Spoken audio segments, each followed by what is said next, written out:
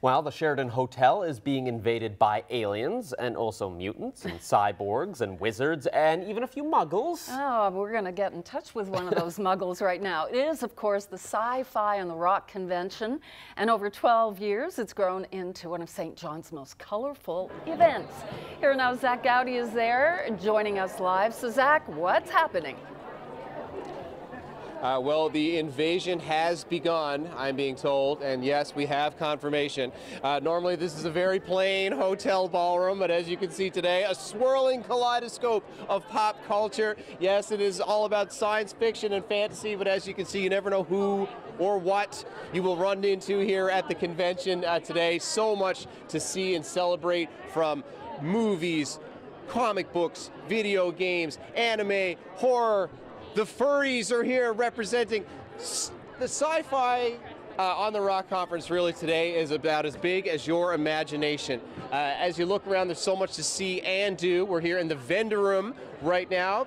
You can buy just about anything your heart desires, from an authentic Jedi lightsaber to a real Harry Potter replica wand. But the thing that really people want to see are the costumes. You can look around and see just how much time some of these people have put into their costuming, what it really means to them.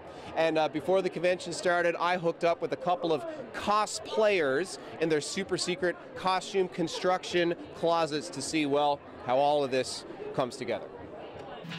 I think I just have a big imagination, and I've always had a big imagination. When you're a kid, you want to be the princesses, and then you get the opportunity. I'm working on an elven druid, so that's what this bad boy here is, all of this.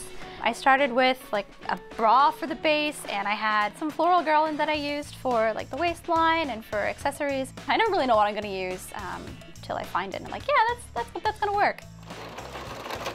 My name is May Dalton Summers, and I've been with the convention in different capacities for the whole 12 years, one way or the other. First costume contest was extremely basic.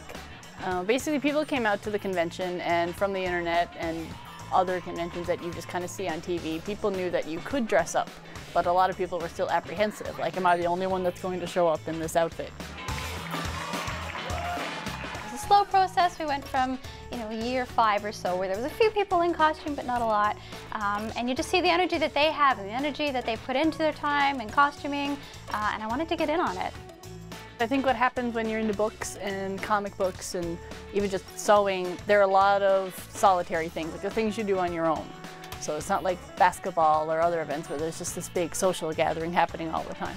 So until you kind of give people that outlet, everyone kind of stayed at home doing their thing, and then finally we were like, come on out.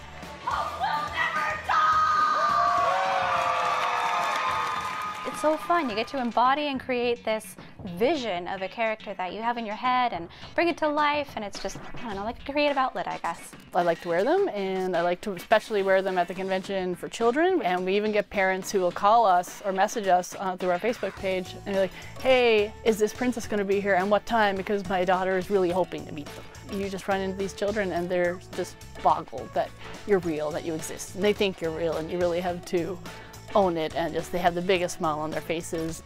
They're so excited that their daughter is expecting for Ariel to show up at 3 o'clock on Sunday, and Ariel has to be there. All right, and the big reveal. May and Kit are joining us now live at the convention, fully costumed. Thanks so much for being here again. Tell us about what you're wearing right now. Well, I am wearing Queenie from Fantastic Beasts. I've got the coat that I commissioned, my fancy shoes, my wand, the whole 9 yards. Wow, extra special wand there, casting lots of spells so far. Wand, so. Fantastic. And May, what are you wearing today?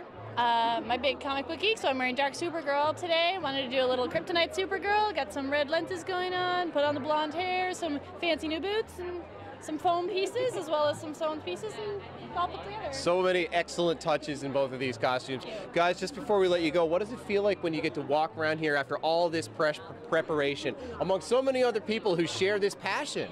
It's a relief to start, but it's super exciting. It's really cool to see all of these costumes that people have talked about building for so long in the flesh, so yeah. I think it's exciting. You get tired and stressed after like a year of it, and every year we've just had to stop taking a break and do more and more months into it. So it's worth it when we come here and everyone's enjoying it. Wow. Well, thanks for letting us share this world, guys. Thanks so much, and have a great time this weekend. Thank you for coming out. Wonderful. And if you want to come down to Sci-Fi on the Rock, we'll be here all weekend. Drop by the CBC Sci-Fi selfie booth. And yeah, hey, again, you never know who you're going to run to. It's a fabulous time for a cosplayer or a muggle like myself. Reporting live at the Sheraton Hotel, I'm Zach Gowdy for Here and Now.